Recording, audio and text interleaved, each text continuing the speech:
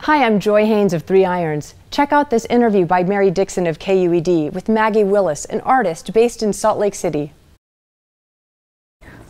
So Maggie, I understand that you are a miracle worker, a colorful fanatic, and a jack of all trades. That's a big title. But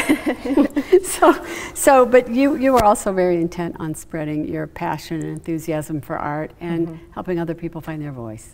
Absolutely. So first, let's talk about your work. Okay. So I've been an artist ever since, I could hold a paintbrush in my hand, and it was one of the things that my parents always knew that was really going to be something in my life. They just let me have free reign over the home. I would paint on the floor.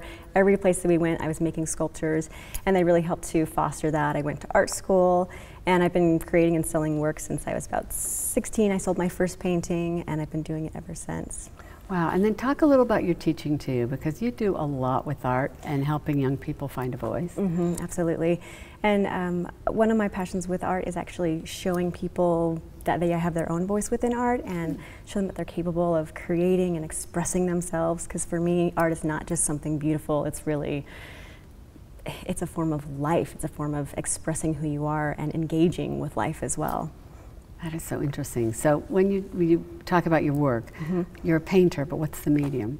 So I mostly do oil painting, but I also am totally in love with copper plate etching and sculpture. I use a lot of upcycled junk and create massive sculptures that I work with kids at the Utah Arts Festival. And really anything you can get your hands on I'm going to create art. Wonderful, thank you.